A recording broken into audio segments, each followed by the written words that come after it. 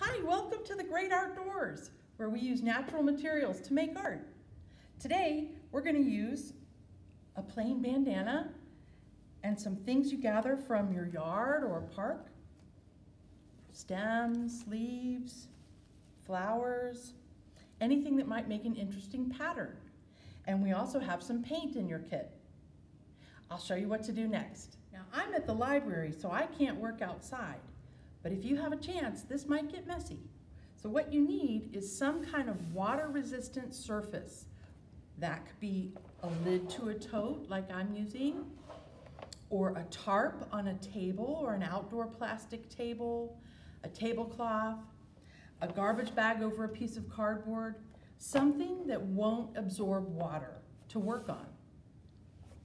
Then you're going to dip your bandana and get it completely soaked. Wring it out gently, still leave it pretty damp, and spread it out on your surface. Now, like I said, this is a great time to work outside. I just am not able to do that here at the library. Spread it out, and the first step is to paint. After you spread out your bandana, you're going to dilute your paint. It needs to be half water and half paint. So I have a small cup here. I'm going to put a little paint in there, just a squirt.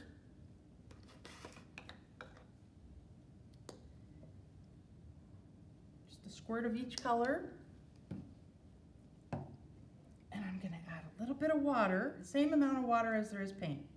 Make sure to have something to rinse your brush, or have more than one brush.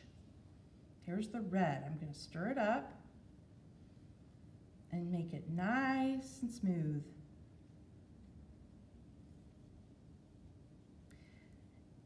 Now, you might want to use a spray bottle to keep your bandana wet while you're working. What we're going for is kind of a tie-dye look. So we want to take the diluted paint and just spread it out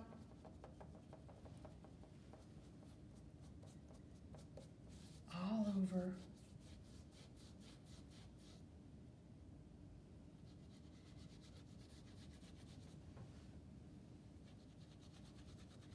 Kind of a diluted tie-dye type expression.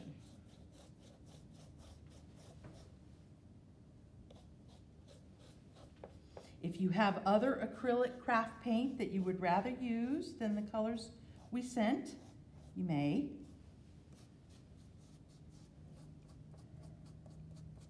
Okay, now I'm going to rinse my brush between colors because they will mix together a little bit on the bandana, but you want it to be intentional and not just by accident. Okay, so now I'm going to stir up my turquoise. Get it nice and smooth. Again, my cloth is very wet and it is on a surface that does not absorb. So the paint is just sitting there, flowing. And I'm just kind of free-forming it. It's going to have a tie-dye look.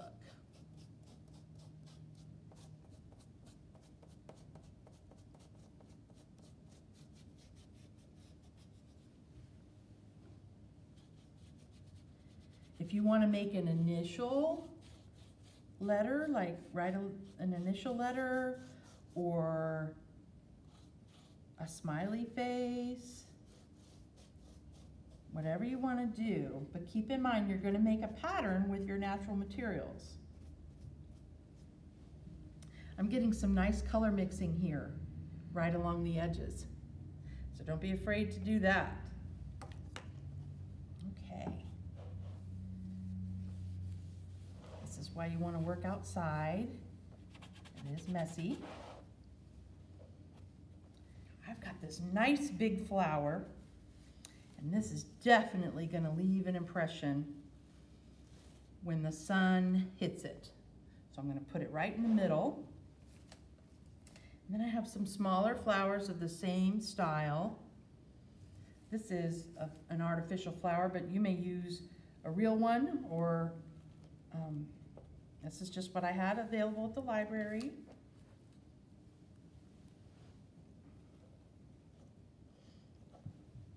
Now I'm going to put my flowers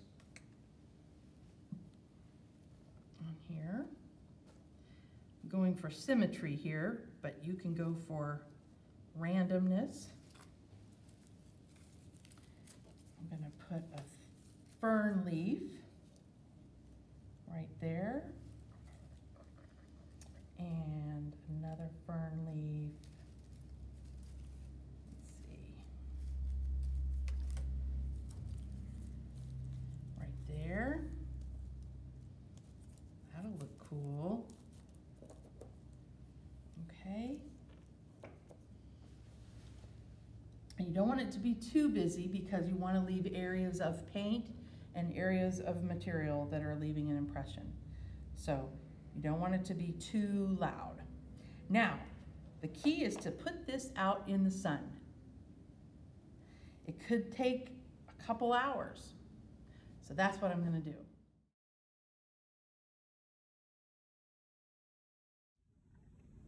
It's been 2 hours and I'm bringing my project in because it's dry.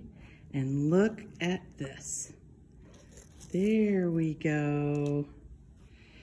The sun and the flowers made an impression. You can see. This happened because the water from the surrounding areas evaporated faster than the water under the flowers. And when it did, it pulled the paint with it. So you're left with an impression.